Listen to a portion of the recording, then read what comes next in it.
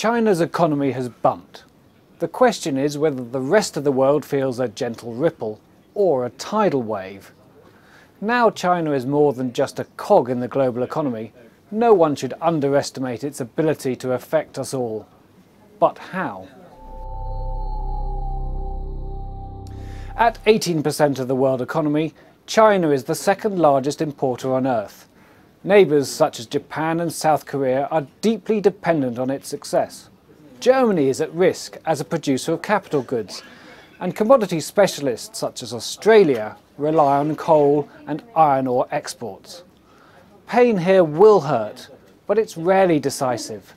And although China's currency has gone down 6% against the US dollar, this is no currency war. The renminbi has modestly risen against most of its main trading partners. China worries have helped drag Brent crude down to a fresh 11-year low below $33 a barrel. Pity Russia, Brazil, the Gulf states and suppliers to the oil and commodity sectors. But low commodity prices mostly redistribute income rather than damage economic prospects. Producers lose, consumers gain. The IMF still thinks the net effect of lower commodity prices is positive for the global economy. A China slowdown weakens inflationary pressure around the world. At worst, a deflationary spiral would cut incomes and make debts unpayable. That's worrying.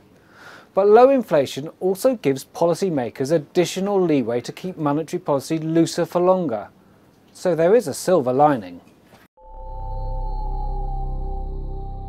The pernicious effect of confidence has the greatest potential to shock. If China's troubles persuade companies to ditch investment and households to tighten their belts, the global economic outlook can change radically for the worse. 2008 taught everyone that once confidence has gone, companies, banks, markets and the financial system are all vulnerable. So, gentle ripple or tidal wave? That depends most on whether the rest of us panic.